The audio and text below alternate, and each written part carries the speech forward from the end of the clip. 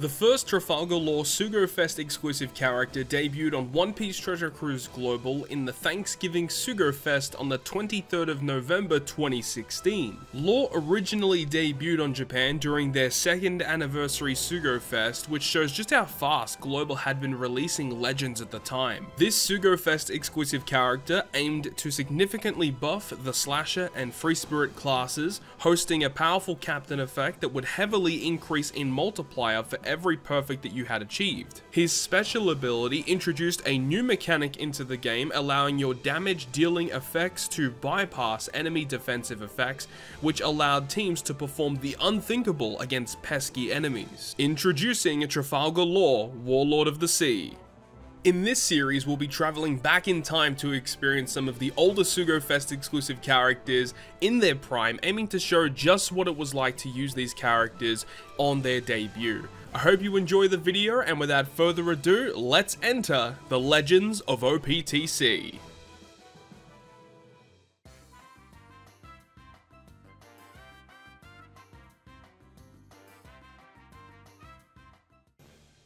And we are back with another episode of the Legends of OPTC series. Thank you very much for watching, and in today's video we're covering a character that only released by himself. It was a pretty interesting release on Global, but for Japan this was one of their anniversary celebrations. I believe this was actually their first anniversary character that had released, and they released this solo character being Trafalgar Law, the first Law legend to release in One Piece Treasure Cruise. So let's go ahead and have a look and see what this Trafalgar Law character actually does. So Trafalgar Law is a Slasher Free Spirit character, and his captain ability would boost the attack of Slasher and Free Spirit characters by 2 times at the start of the chain. You would get a 3 times boost to those characters after the 3rd perfect in a row, and then a 4 times attack boost to your Slasher and Free Spirit characters following the 5th perfect. Basically meaning that if you did hit your 5th perfect, the last character to attack would have the 4 times multiplier, which 4 times multiplier was incredibly rare back when this character had released. So having access to that in a captain ability was great. I mean, 2 times attack at the start of the chain is obviously pretty bad. Getting to a 3 times after 3 perfects is pretty respectable. That wasn't too bad at all, but the fact that the last character in your chain hit for so hard, like this guy as a captain was incredibly strong. But in terms of his special ability, on release, his special didn't see that much play, and it didn't really help considering he had just a really high cooldown. I mean, 20 turns is a bit ridiculous, but it did make all damage and health cutting specials of all characters bypass all defensive effects, and then also barriers and all defense. Like, it just made any special that you had on your crew would bypass like any effect on the enemy, which is pretty awesome. But as I said, on release this wasn't a very useful special, considering there weren't too many instances where you needed specials to bypass defensive effects in the first place. We obviously know when he got his super evolution and his limit break, his cooldown reduced significantly, which made his usability go up. And obviously with more defensive effects being introduced into the game, a special ability like this was eventually going to be quite useful. And then also dealt 50 times his attack in side damage to one enemy, which is pretty weak, but hey, it's a damage dealing special, we love to see those. But the thing about it is that his stage 1 special was kind of nice too, because it basically did the same thing, but it was only for Slasher and Free Spirit characters on a 13 turn cooldown, which is way more respectable, and that's something that you could definitely use in regular content for sure. It did obviously do less damage, but obviously him with his whole kit being, you know, focused around Slashers and Free Spirits made a lot of sense to, you know, use his stage 1 special. But if you wanted to use his stage 2 special for all characters, you have to stall for a lot longer. So that's the breakdown of Trafalgar Law. Let's go ahead and see what kind of content we're going to be using him in today. Alright, so we're back at the spinner wheel. Today we've got 3 Colosseums. We've got Drake, we have Apu, and we have Killer. Very interesting array of Colosseums, and I do believe that Law should be able to carry us through these particular events. So without further ado, let's go ahead and spin that wheel and see what Law is going to be challenging today as a captain. Alright, let's go ahead and get it. What's it going to be? Wow, okay, I think honestly this might be the most difficult one for us to take on with Law as a captain. Colosseum Drake. Alright, let's see what we can do. Let's see what we can do. I've already bought the pack. And then once you buy the pack, you get given a mail, which will go ahead and give you access to the free Legend Rare Crew Pool. So if all you guys out there that are doing this, I wish you guys the best of luck. Let me know in the comment section down below what you got and whether it was new or not. But let's go ahead and get straight into it. As I said, Bato, Law, or Jinbei would be amazing to get. So let's see what we get in this. Let's see what we get. It's a red! It's a red! Come on, Bato, Jinbei, Law. Yes! No way! Yes! Yes! Oh my god, I don't believe it. I actually don't believe it. You're kidding me. You're actually kidding me. Holy crap. Oh my god. That's awesome. His 6-star plus is about to come out in Japan, so hopefully it's really good because, oh my god, we just pulled Law. Yes! Okay, I'll take it, man. And here we are in game now with Trafalgar Law, captain of the Heart Pirates and one of the 7 Warlords of the Sea.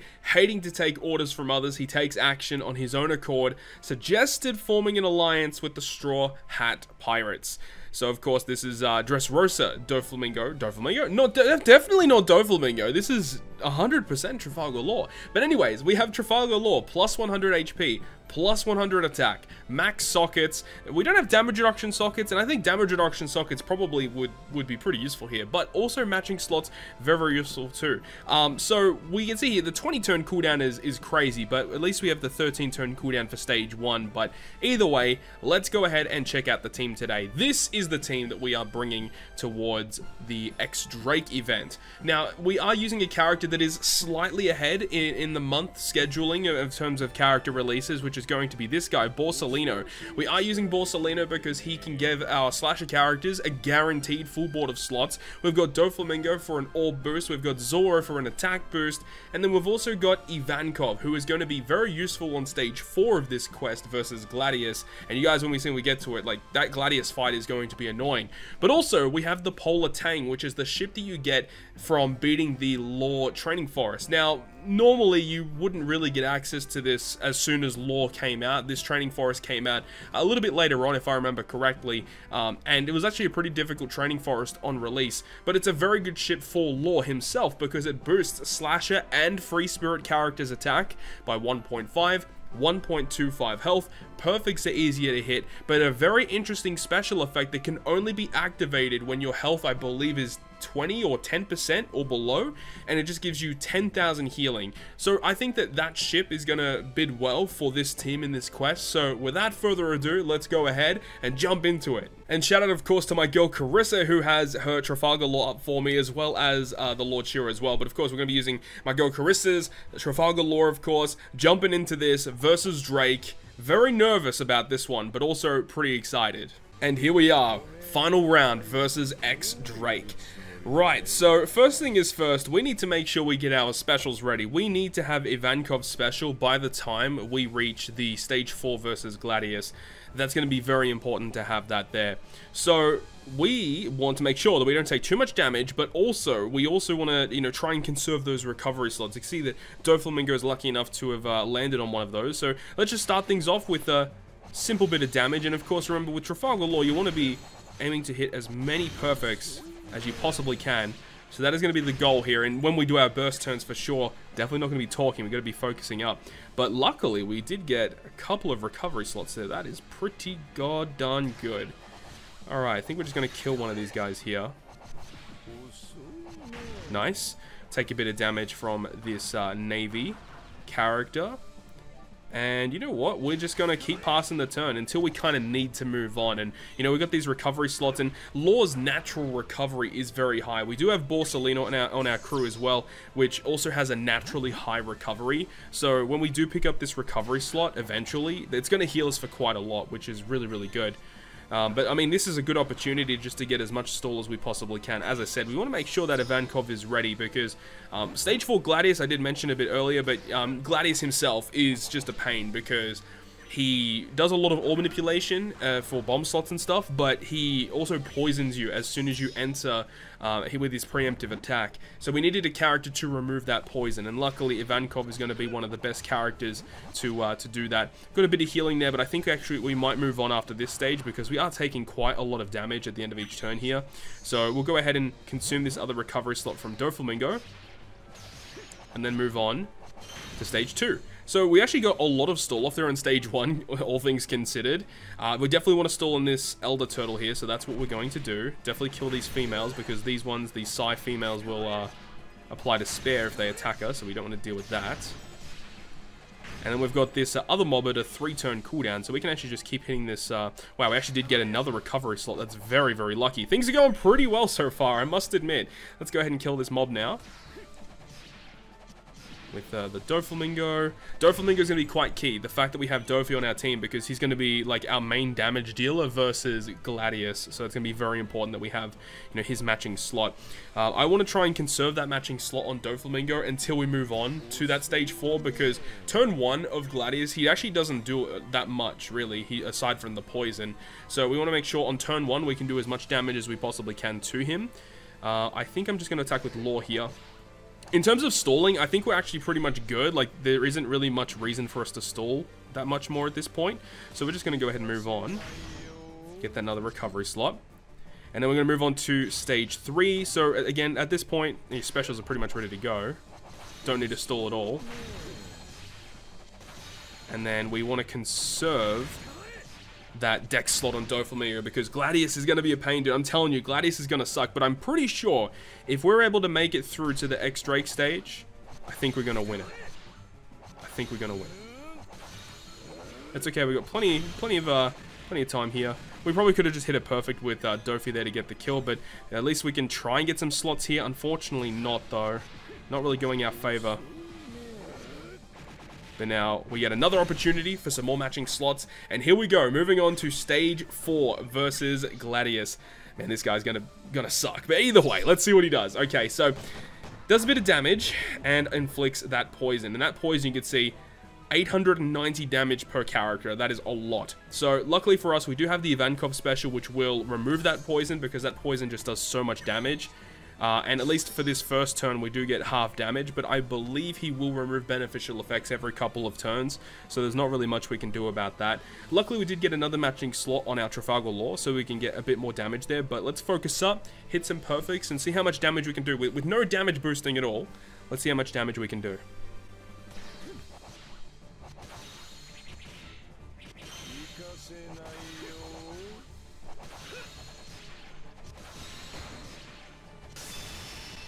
So we really wanted to get him below 50%, because the first time he reaches below 50%, he actually does a lot of damage to us. So luckily in this point here, you know, we just reduced it by half, which is great. Now in this instance here, I just noticed as well, is that our ship special is ready. We can actually use it when we need it. But remember, it only activates if we're at a low HP. So we kind of want to use it, you know, kind of towards before moving on to the next stage. But he does remove our beneficial effects, which means that we lose that healing, which obviously sucks. That's annoying. Would have been nice to keep that. The damage reduction is also gone, so we're going to take a lot of damage. But we are inflicted with a full board of bomb slots, so there's not much we can really do about that. And we don't want to get him below 20%. Under 20%, we just lose the run. But also, we want to make sure that we can actually, like, move on to that next stage, right? But another thing as well is that X-Drake, the final boss X-Drake, when you kill him, he does end of turn damage, so we really, really have to be careful in terms of how much health that we have, okay? So basically, if we fall below 10,000 HP, we kind of just have to wait until we can use the ship special to get us through, and that's my ideology. I think it kind of makes sense, right? We do have the Borsalino, but we definitely want to save that for the last stage to ensure that we get as much damage as possible. So we're just going to take this time to get rid of these slots.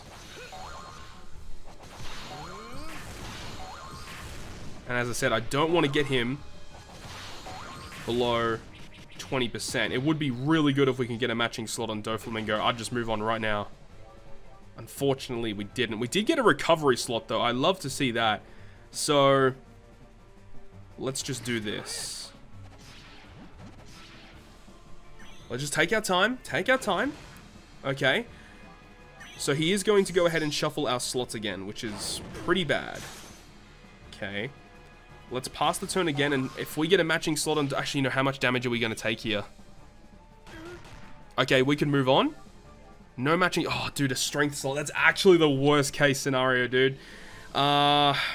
He is going to shuffle our slots again in this next turn, so I'm just going to pass. But he's so close to that 20% marker, dude. It's so close. Alright, so he's going to go ahead and do the orb shuffle again. So we do get a full board of bomb slots, but I feel like if we just do naturally just damage here, I think we'll be okay. The only other problem is the fact that our health is a pretty big issue. We want to, because if we kill Drake in the next stage, I think he does around 10,000 damage. Like, we'll literally just lose, so that's a problem. So let's just pass with the Zor. It doesn't really matter. Even though passing with Doflamingo is good, the problem is I don't want to, like, get in below 20%. Can we use the ship? We can't even use the ship special yet. Oh my god, this is so triggering. Okay, don't get in below 20%. Now we should be able to use the ship special, which is going to heal us over 10,000. And now we can go ahead and do the kill. But we do have bomb slots, which are treated as just neutral slots, by the way. They are not counted as non-beneficial slots, which is definitely, you know, in our favor right now. If bomb slots were counted as badly matching, then that would suck big time. So at this point here, we're just going to hit our perfects, and hopefully it's enough damage to kill him here, which I believe it will. But let's go ahead and do it. Let's get it.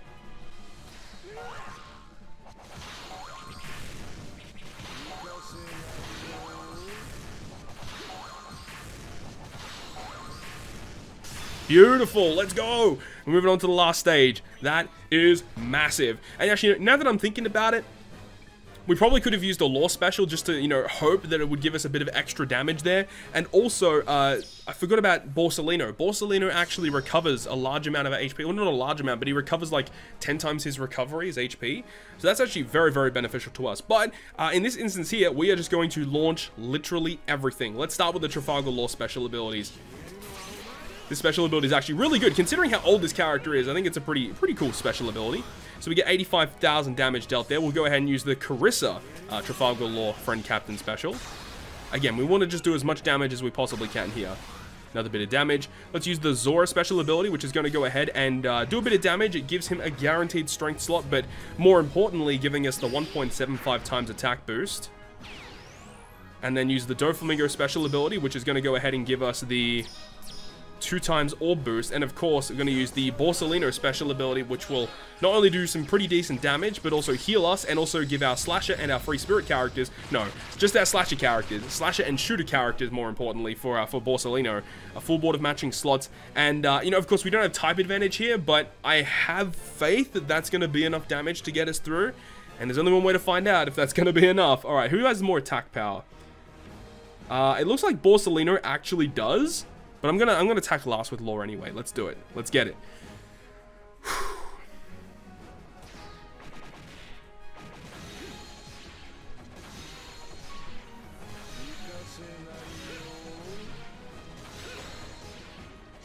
Let's go! We got it! We got it! Drake is down, and we have like nearly 20,000 HP at the moment. So Drake's gonna launch his special. We should tank it. And we do, and we get the dub. So there we go. Legend Lore getting the job done versus Coliseum X Drake. You absolutely love to see it. And that is going to wrap up yet another episode of the Legends of OPTC series. And in the next episode, funnily enough, is going to be the character that we also kind of showcased in this video, which is going to be Borsalino. So technically speaking, we weren't too far off in terms of using Borsalino in this video today, which is actually awesome to see. So hopefully you guys enjoyed the video today. And if you guys did enjoy the video, make sure to go ahead and leave a like. And if you want to stay up to date with all of the content that I post on my channel, including more One Piece Treasure Cruise content, make sure to hit the subscribe button down below. But on that, guys, I'll see you guys within the next video.